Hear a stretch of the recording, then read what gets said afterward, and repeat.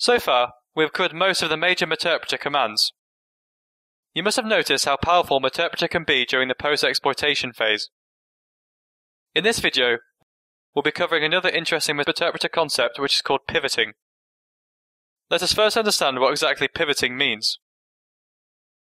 Pivoting refers to the method used by penetration testers that uses a compromised system to attack other systems on the same network.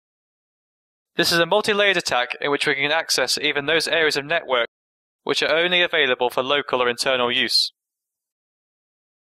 If you consider the scenario shown here in this diagram, the attacker can compromise the outside nodes that are connected to the internet. These nodes are then connected to the firewall. Behind this firewall there is the main server.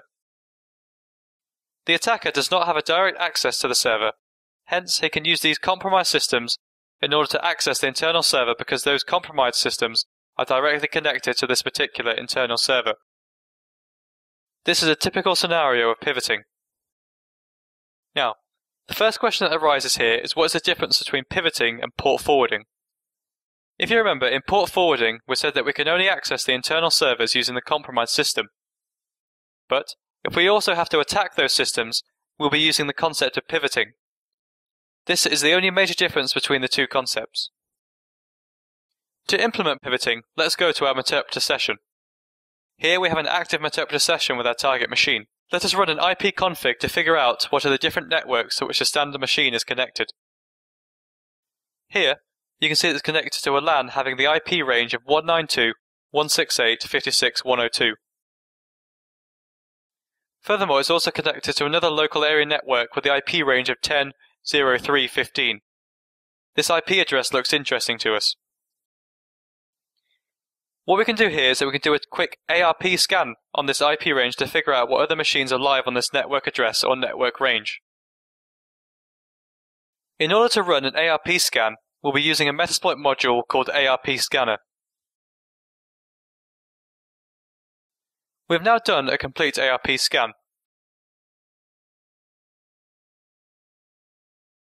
You can see that the scanner's figured out some live hosts in this network range. The IPs are 2, 3, 4 and 15. After the scan is complete, we have figured out some live hosts. These IP addresses are not directly accessible to us. But since we have the hold of our target machine, we can use the concept of pivoting in order to attack these machines as well. In order to make an indirect communication with these machines, we'll have to modify the routing table of our target machine. We discussed about the route command in our previous video. Let us implement it here once again. Now let's push our Meterpreter session to the background zone.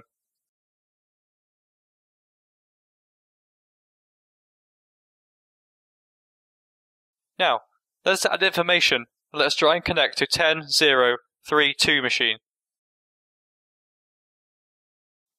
So, the route has been added and an indirect communication is established. Now, you can run quick Nmap scans, or try to figure out what types of operating system is running on the machine. Or, we can see if we can launch any client-side exploits or not. We've already discussed these techniques in our previous sections. So this was a quick demonstration implementing pivoting using Meterpreter.